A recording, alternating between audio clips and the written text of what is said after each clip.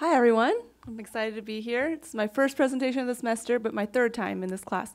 And I love resumes. And you guys are very blessed because Dr. Monson cares so much about your resume quality. Hey, I know you. That he has made it this big assignment, and he's invited me to start the semester. So I've been editing resumes for over 8 years, probably edited over 1,000 resumes, and I think it's really fun. And hopefully you catch my enthusiasm and all the information that I'll share along the way.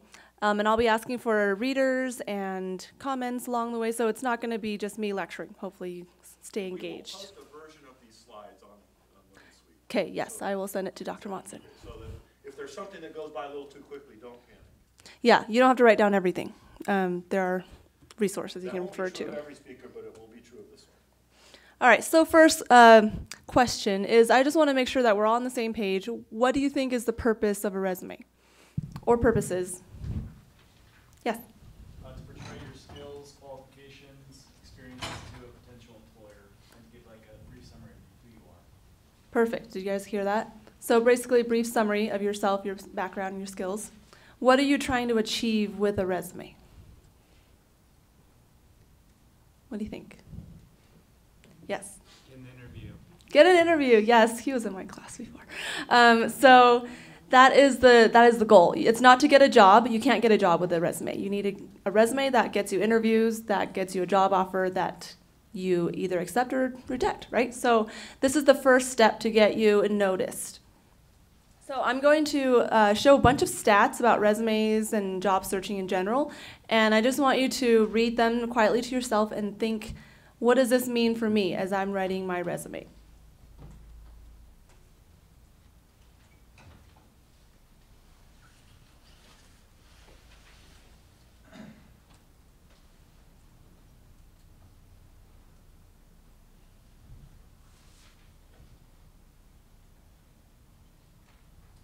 Okay, what do you think? Because of this, I should therefore do what? Yeah. Have a freaking awesome resume. And what do you think that means? I just think I guess structure comes to mind, content, length of your resume. Yeah, definitely. So we'll definitely cover all those things. What else?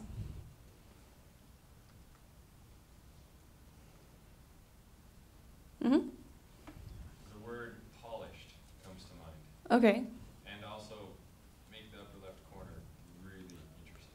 Yeah. What usually shows up on the upper left-hand corner? Anybody know? You want to shout out? Nobody's willing to take some risks. So usually education, usually your most recent job, and probably like your name, contact info, if you cut the top left corner, right? So that's where you want to keep the most relevant information. So formatting and content, those are the two major areas of having a good resume. And we're going to start with format, and then talk a lot about content. And I want to point out the word polish that you noticed. And that's what Dr. Monson is trying to help you do. Because what does polishing mean? It means applying friction over and over again, right? So if you bring copies back again and again, it's going to get just more and more polished. So think of it that way. All right, so formatting basics. Keep it to 1 page. You're all really young. You don't need more than a page until maybe like 5 to 10 years after college. Keep it to a reasonable size font. The main thing is people can read it, right? You want to make sure that it's not too big, that it's obnoxious, and not too small, that it's you have to squint to look at it, and that the font style is easy to read. I don't think that's a huge problem. I just wanted to make sure it's clear though. And your margin should just be 1/2 inch to 1 inch, not too big, not too small. And this is huge. Use bullets, not paragraphs, because a resume is meant to be scanned really quickly. It's not like a novel where you're appreciating every single word, unless you make it through the many different sifts. So first, an employer will pull up all the resumes that have come in for a certain opening and start sorting into yes, no, maybe. So yes, like they have all the qualifications and it looks like a fantastic resume. They'll say, okay, well, we'll probably interview these people. And then a no resume, either it looks sloppy and it's hard to read, or they just don't have relevant experience and skills. And then a maybe, like in between, right? So you want to get into the S pile. Oops. And then you list all your experience in reverse chronological order. The reason for that is because you start with the most relevant and work your way down. I mean, everything on your resume should be relevant, but you start with the most relevant, and that is your most recent experience. Don't list references. That's old school practice. I don't see it too often, but I've seen it a few times still. You should have a list of references ready. Those are people that have seen your work and know the quality of your work and can speak positively about it. And you should ask their permission if you can put their name down as a reference, right? And then they might be reached out to by the employer some point down the line, but you don't need that information on your resume. Just keep it somewhere else. Okay, so the first thing on your resume is your contact info, right? Your name should be the biggest thing on the page because then the reader can notice right away who it belongs to. And then your contact info, your email and phone number are basically all you need. And your street address is no longer required because nobody mails you things anymore. And it's kind of a way for employers to discriminate based on where you live, if it's too far or in an undesirable neighborhood or something. That's just not information that's needed in this digital age. So don't waste space on that. But you should definitely have a LinkedIn URL, and that's a higher level that you should work on after you polish your resume, because then you copy and paste your bullet points onto your LinkedIn, and then you fill out all the other sections. And then you can personalize the URL. The end part is usually just numbers and gibberish, but you can change that to some combination of your name, okay? Feel free to stop me at any point. I tend to go pretty fast. Okay, and then some people have this section right underneath their contact info, and I really don't like it, but I'm going to show you how to do it correctly if you really want to. And But you should for the one you turn into this class, by the way. okay, so It might apply in some situations, but yeah. don't turn one into me like that. Okay, Dr. Monson doesn't like me either. So can I have a reader to read these examples of what not to do? Thank you. Just let the yellow box. Yeah, the whole box that's crossed out. Okay. Objective: to help people and find a job that will use my skills. Summary: hardworking team player looking for a full-time job after graduation. Thank you. So one of the key principles of effective communication is knowing your audience, knowing how to reach them in a way that would make them interested. So if you were to put yourself in the employer's shoes who might be reading your resume, what does this tell you about the person?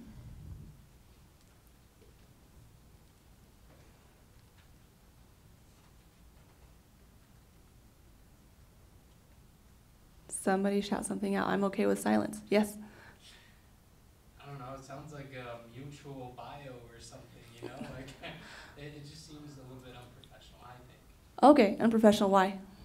I feel like everybody would say that. Hardworking team player, looking for a full-time job, obviously, everybody is. Exactly. So it's not unique and it's obvious, right? Which makes it really generic and completely unhelpful. So if you do want to write some kind of summary objective statement, it should be more like this. Can I have another reader?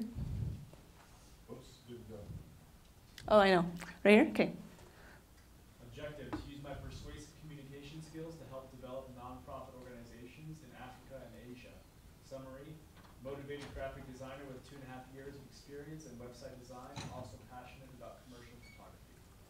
Okay, so how is that better than the bad example?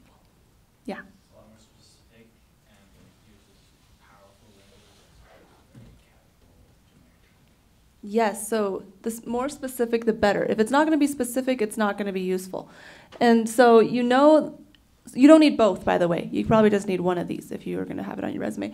But you should have some summary of your skills. You should be specific about what you're aiming for and how your qualifications are going to be helpful to the specific employer, The right? reason I don't like these for this class is that none of you know what you're aiming for. You're not that Bingo. far along yet. You have no idea what you want, so don't even try. We're not to that point yet, right? Very good point. Unless you're applying for something super specific, like a scholarship or study abroad or There might be a something. situation where one of you is like, you're graduating right now and you have a very clear path in mind. Now, I'm not quite sure why you're in the class, because we're gonna talk about a bunch of different stuff, but none of you know what you're doing. That's why you're here. So you shouldn't have an objective yet, and I don't want you just to make one up for the purposes of these. Yeah, don't just do it just to do it. Help anyone.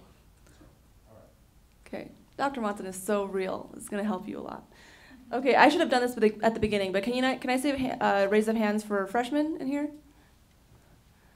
Okay, sophomores, juniors, seniors. Cool. We have a really even distribution. Okay, so the next section should be education. And you should not include high school information unless you're a freshman. Because as soon as you get to college, you should be building your resume, gaining experience, gaining skills. But if you're a freshman, you don't have much yet. So after that, you should only have your college information. So you should include both your degree and your major. Your degree is Bachelor of Arts or Bachelor of Science, and your major, I'm guessing most of you are political science majors? Is political science a Bachelor of Arts or a Bachelor of Science degree? Arts, that's correct. Don't miss that. Yeah, so don't just put a bachelor's of political science or degree in political science. Be specific. And then the school name, BYU, spell it out. Provo, Utah. And then this, you should write this as just your graduation month and year. You don't need to put when you're starting. So put expected April 2023, whatever it is. And then these are other optional things you should include if you have that information. If your GPA is pretty high, you can include that, or if the job description requires it. And then relevant coursework are classes you've taken that are specifically helpful to the job you're applying for. So don't list all your coursework, right? It's just the ones that are specifically helpful. So if you, for example, if you're majoring in political science, but you're wanting to work in tech somehow and combine those fields, and you've taken coding classes, then you can put coding, because people wouldn't expect that from a poli-sci major. And then study abroad classes, if you have those, memberships in clubs and associations, and then scholarships if they're really prestigious. Like, don't list all of yours. That would waste space. So here's what it could look like. And I encourage you to use different kinds of formatting: bold, italics, underlining, caps, capital letters, and use your space on the page in a balanced way. So use both the left and the right sides, right? A lot of templates are like, they look nice, but they don't give you enough space to put everything you need to. So I encourage most of you just to create your own templates. Or we have general templates that you can tailor from the Career Services website. Can I make 2 points? Yeah. One, please tailor their templates. Don't just adopt their template and don't think about how to tailor it. They'll have particular margins or fonts that may or may not work for you. You should use it as a guide and a model, but don't just put your information in and think that that's good enough. Two, And I'll show samples. yeah, and here I like this, right? What I like is that they have the university and the place on the same line, and the bachelor's degree and the date on the same line. This is when it happened and this is where it happened, okay? One of the templates that I saw students using from Career Services last semester had these two reversed, and I saw draft after draft after draft that had them backwards. So it would say, Brigham Young University expected April 2023, and Bachelor of Arts in American Studies, Provo, Utah. Well, that doesn't make any sense, and I was kind of amazed that nobody noticed to switch it. Another quick and easy trick in Word or Google Docs is, if you want to make this look really pretty, create a table in the Word document and split it into 4 cells so that BYU is in one cell, Bachelor of Arts in Political Science is another, Provo, Utah is in one, and expected in April 2023 is in another. And then when you've got all the information in there, you can highlight the table, right-click, go to Borders and Shading, and make all the lines invisible. And here's why that's a beautiful thing. Because you can take this and justify it so that it all lines up on the right side evenly, and you can simultaneously left justify this. on the same line. You can't left and right justify things on the same line unless they're in a table. And so I like to use a little table so I can make it look pretty and efficiently use the space. So that's just one little thing that you can do. And that way, when you go down to experience and start listing jobs, follow the same exact format so that you have the employer and the position, right? The employer and where they are located, and the position that you had, and the dates that you had the job. And you can use a little table so that it all looks very coherent and similar from the education section to the experience section. Then it looks really pretty. And believe it or not, that prettiness matters. It really does. So, all right. I haven't heard that advocated for so strongly. I've never used a table because it drives me nuts. So it's really up to you. Like if it's driving you crazy and you just want to throw away your computer, then don't use it, right? But if you are good at using tables and finessing that, then go ahead. So going to the bullets, these are the relevant coursework examples, and then study abroad. So you don't want to give it too much space. And then experience bullets, this is the bulk of what we're going to talk about. So you want a bullet point for each skill set. You don't want to have redundant bullet points, like 3 bullet points talking about the same task that you did. And you also don't want to squeeze like 5 different skill sets into one bullet, so we'll go through examples. And then you always want to start with an action verb. So what is a verb? Really basic question. It's an action, that's true. It's what you do, right? It's not an adjective, it's not an adverb, something that ends with ly, it's not a noun. So always start with a verb because resumes are focused on facts and action. And you want to use the present perfect tense, I believe that's called. So you don't need s after it, you don't need ing after it. And eliminate all the, a, and pronoun words because that just is superfluous. You don't need that. You can delete all those words, save space, and still have it mean the same thing. No acronyms because you don't want to confuse anybody. So, I mean, especially if you're applying to government jobs, the person reviewing it might not know what all those things mean, even if the supervisor would. Be very specific and quantify with numbers. So if you remember nothing else, I think the things I'm going to drum in the most are be specific and use numbers, right? Make sure that your bullet points are telling something that they don't know that is unique about you, and give them a way to measure it. Give them some context to understand what you did, and the numbers will do that. We'll go through lots of examples. Can I say that in a different way? Yeah.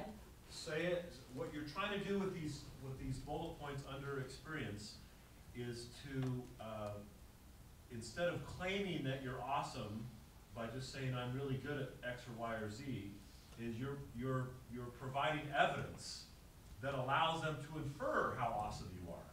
Exactly. Right. So you're instead of saying I am really good at this, then instead of doing that, what you say is, I did the following, and I did it a lot of times, and I got, and allow somebody to say, oh, he did it so much, he must be good at it, or I got promoted, and that's allows me to infer, oh, he must have been good if his last boss promoted him quickly, or I trained other new employees. Oh, that helps me to understand that you were trusted by your employer to do training.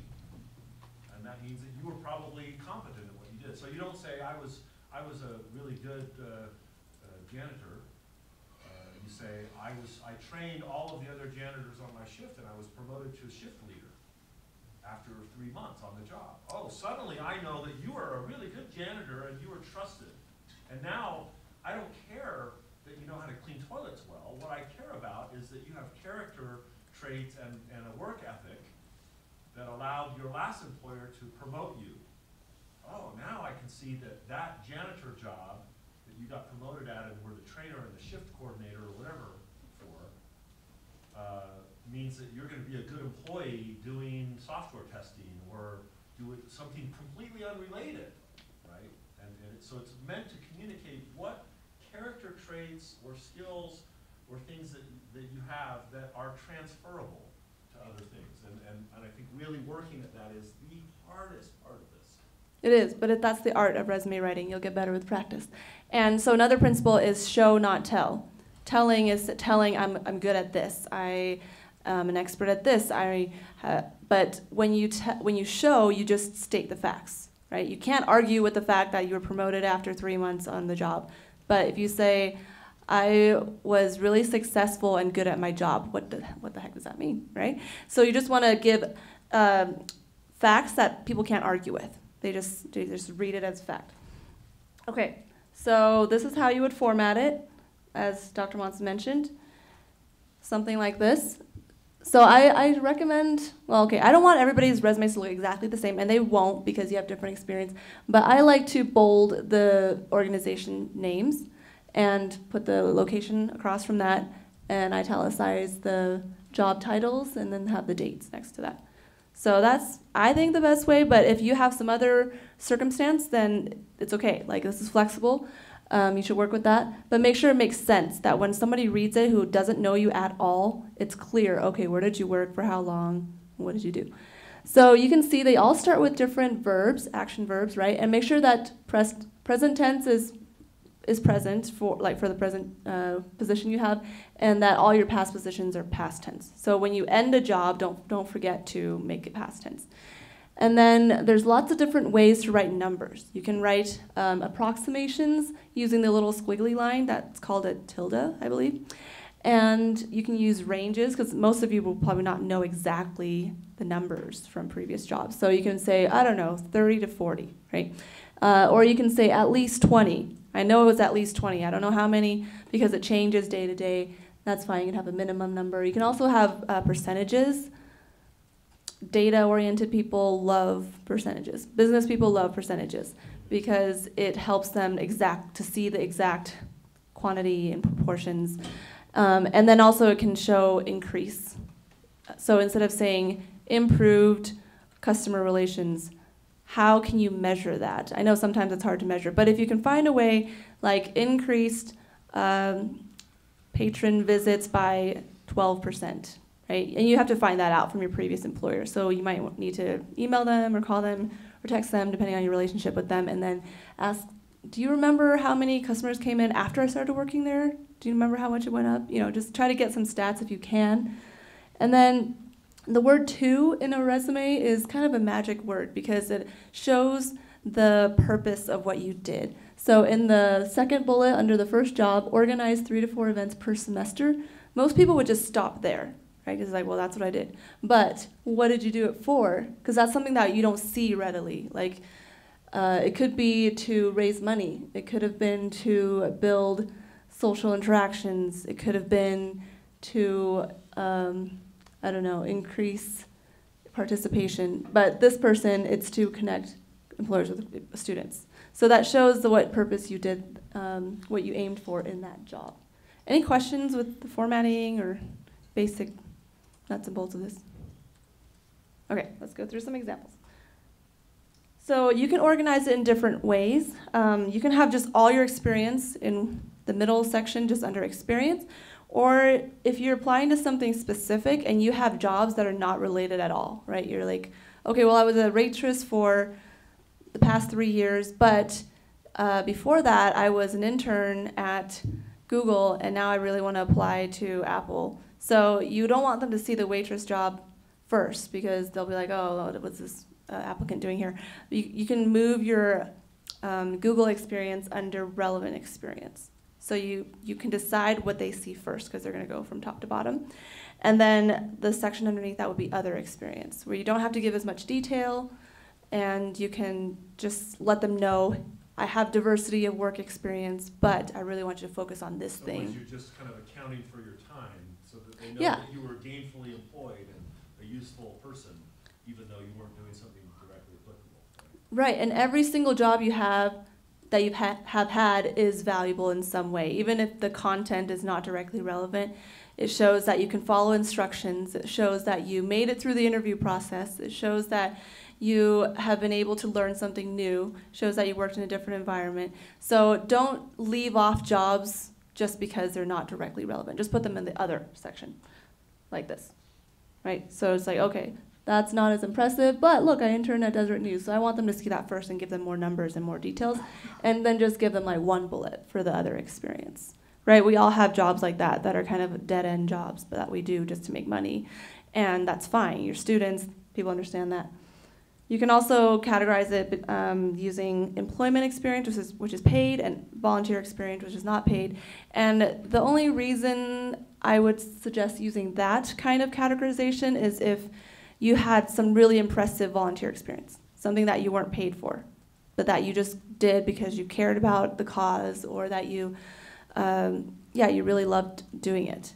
And you can give yourself credit for it. Write about it as if it was a job, right? I think for a lot of BYU students, you can put your missionary experience Yeah. as a volunteer experience. Definitely. But if it's the only thing that you have to list under volunteer experience, then it's a little bit of an orphan, and I would say just have it under with everything else. Or other experience. Or other experience. But if you have more than one significant volunteer experience to list, then listing the mission and some other thing that you did for a few months somewhere is a good idea. That allows them to make an inference about you that you want to give of yourself to good causes. And since you've done it more than once in a significant way, you must really believe in this. Yeah, and I encourage all of you to do volunteer work. I was an NSO leader for like 7 semesters just because I loved it, but it also gave me tons of experience, right? And if you are not sure where to start, just go to YServe in the Wilk. That's the volunteer central where you can find something that'll match your interests. Okay, let's have 4 readers. Can I have the first reader right now? In the back, thank you. Set up events. So these are examples of how to write a bullet point. 4, set up events. Met, plan social events for clubs.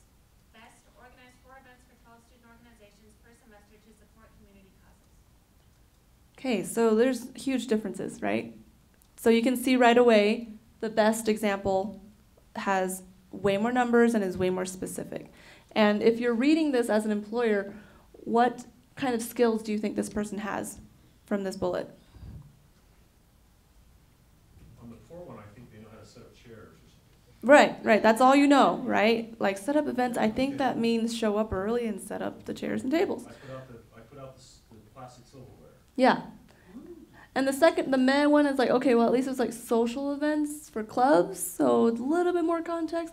But the best one, what does it tell you about the person? Use your imagination. Yeah. It means they know how to organize events and they know how to connect with community causes. Yeah, so they connect with people, right? Because you have to work with a ton of people to plan an event. Did you have something else? I was just going to say they have some impressive communication skills. Yeah. And so did they mention anything about communication skills? No. But they don't need to, right? Because you can understand that in order to work with this many clubs and people, you have to communicate with people, and you have to do it efficiently. So Okay. I would, in my mind, I would do the math over how many semesters was this. So I would look up at the line where it said how long they held this job, and I'd say, oh, it looks like about 4 semesters. Oh, wow, this person has done this a lot. Yeah. And So they must be really good at it by now. They must be really experienced in this.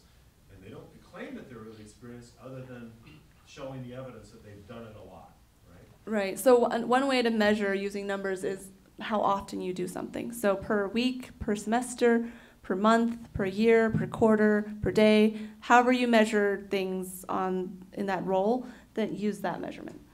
Okay, second reader. Or I'll just start calling on people. You guys are a little too respectful. Okay, you're right there. Thanks. 4, ran cash register. Med, managed cash transactions. Best, ensured accurate financial transaction of 3,000 to 5,000 while providing quality service to 75 plus customers per shift. Okay, thank you. So you can estimate, right? Because you're not going to know exactly how much money you managed, and that's totally fine. It's just to give a ballpark range so people can understand what you dealt with. Any thoughts or comments about what this person possesses in terms of skills that are transferable? Customer service jobs are hard because you don't know who you're going to get on the cash register, and so for them to be able to do that is impressive and communicate with people. Yeah, definitely. They cared, right? You can tell that they cared by which word would you say? Quality service. Quality service. That means they wanted it to be a really good experience for the people who came into the stores. And who wouldn't want to hire someone like that, right? What about the first part? What kind of skills come with that? Yeah. I think it gets across a big meaning, I think, to say that they ensured accurate financial transactions of such large amount. Hmm. Because an employer is not going to want someone who they don't know how much money they accurately managed, and especially if it's low. Right, With right. like a bank or something like that. So. Definitely. Hmm. If this bullet were paired with one that said you were the employee of the month 3 times, or you were promoted to manager after 6 months, then I would find the claim of quality service and accurate financial transactions even more credible. So in some ways, the bullet points can play off of each Definitely, other and yeah. add credibility These are just to each single other. examples. So that you say that you give some evidence that you were deemed the employee of the month in a company of 600 employees 3 times over 3 years. That's amazing, right? You must have been really good at this, or you got promoted. Now I really believe that you provided quality service. That little claim that's a little bit unsupported here, right, has support from Another bullet. another bullet point. So think about how they interplay with each other, and think about that you can offer evidence for one bullet point in another bullet point, or that sort of shores up the claim that you're making here. Yeah. So if you are like me, you might be discouraged at this point and think, I was never employee of the month. Or I didn't win any awards on the job. And that's okay, because now you're more aware of how you should be writing your bullet points. And going forward in your classes and your volunteer work and your jobs and your internships, anything you do that goes on your resume, you want to do your very best. Because you want to be able to be honest when you say, I was really good at this, right? And you don't make up any numbers, you don't feel insecure when they ask you about it. Just try to give your best so that when you write about it, you can write it in a really good light. By the way, if you were an employee of the month repeatedly in a company of 3, that may not be something you want to put. Why? Because you'll get the interview and they'll say, oh, I see that you were employee of the month 6 months out of the year. How big was the company? And then you have to sort of admit, well, there's only 3 of us. And be harder to defend. Now you look kind of foolish, right? It looked really good on paper at the time. You thought it was a good idea, but then so think about, okay, what are they going to ask me about this bullet point?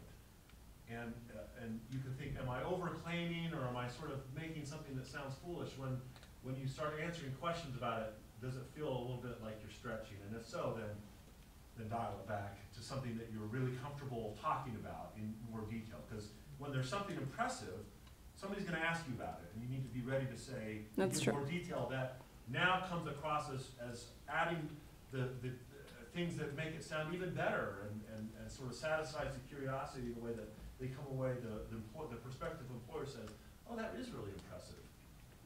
It's really nice that you shared that additional detail that when I asked, because now I'm thinking, oh, I made the right decision to bring this person in to hire, right? So.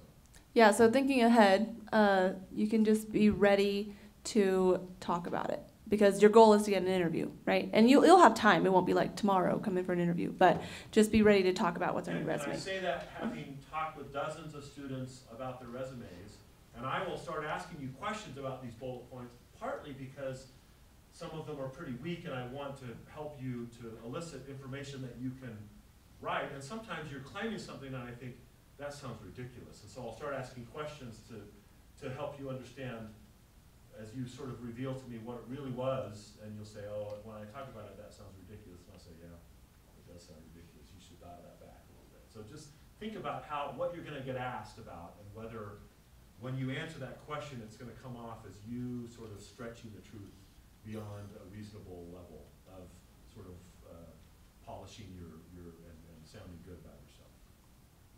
Yes, all really good points. Okay, so I had a couple more examples, but I feel like you probably get it, right? Do you guys understand the concept of be specific, use numbers, show, don't tell? So I'm going to move on because I have some other things to show you before we wrap up. So a lot of you have served missions. Raise your hand if you have. Cool. So you're probably wondering, how the heck do I write about that? And we have a whole worksheet on the Career Services website, or you can come into the office and get the worksheet. But just some examples.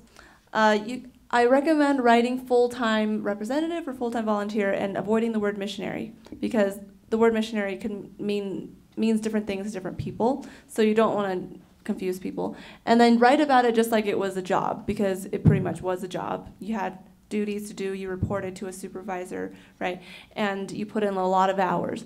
So write about the things that are relevant to whatever job you're applying to. Like, do they care about my leadership skills? Okay, let me give examples of that. Do they care about me managing money if you worked on the budgets, on the mission? Or if you did service, like what kind of service? What was your impact?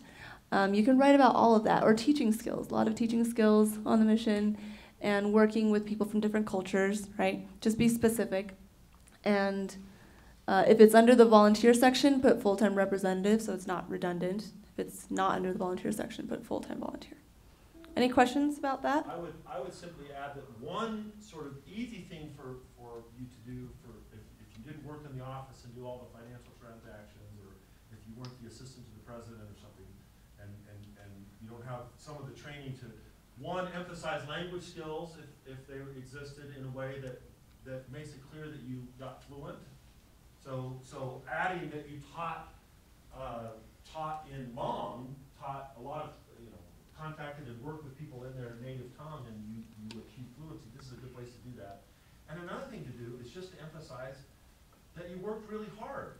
And the way to do that is to use numbers. Most missionaries work 10 to 12-hour days, 6 days a week.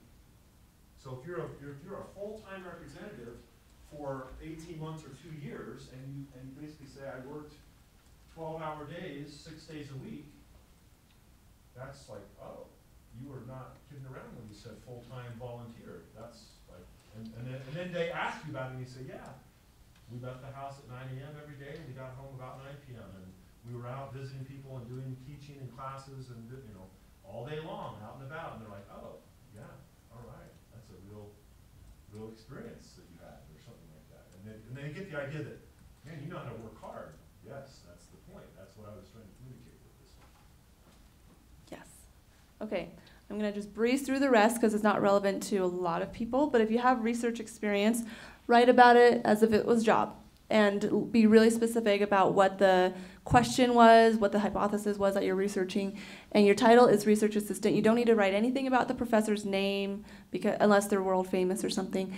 And then your employer is BYU Department of whatever department. Okay? So not the professor, but the department. And then skills and awards, if you have any awards, then you could probably combine it together. And only put hard skills. So that's what we've been talking about the whole time. Hard skills are things you can measure that are easily teachable. So any kind of tech, any kind of language skills are hard skills.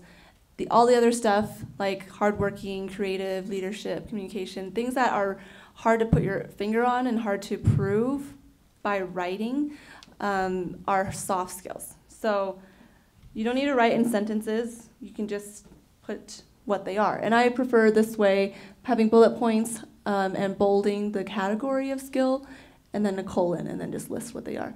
For languages, you want to put your level of proficiency, so they don't think that you're fluent if you're not. Or they don't think that you're a beginner if you are fluent. And then publications and presentations, you can just look at when we post the slides, because I want to show you just some final examples. So know your audience, proofread, because I still find typos in my resume, like now, after looking at it so many times. And tailor to the job by using the language of the job description, like read the job description and see if there's any phrases in your resume that you could replace with what's used in the job description. And then moving jobs around between the relevant and other sections, depending on what the job is you're applying for. Be consistent in formatting and everything. When you add a new job, make sure it looks like the other jobs in the spacing, the dash lengths, even the bolding. And then make sure you only, so if you're going to use periods, use them in all bullets. If you don't, then take them out of all bullets, right? Just be consistent. And I talked about past tense and present tense. And always send us a PDF, because that maintains the formatting, right? You don't know what that computer is going to do when somebody else opens it. So I docked a few points every time I didn't get a PDF last semester, just so you know, which was more than I wish. okay, I'm just going to show you a couple of examples. So here's one. So So this person had a lot more in the education section, as you can see, and they worked for several BYU offices, so they just put BYU, the acronym, up here, so they don't have to write out the full name down here. And they just have one section, just experience. They didn't divide it into two sections. And then they have some other unique things to add as well. Here's another one. She has lots of great numbers. If you transfer from another university, you can put that there as well. And then her skills. Okay, we're out of time. Are there any final questions that you're just burning in your mind? Okay, well, you got a lot to work on. And I would love your feedback as you're on your way out. If you could just hold up your phone cameras to this code, it'll take you to a 2-minute survey. Help me become a better presenter. Thank you for your time and attention.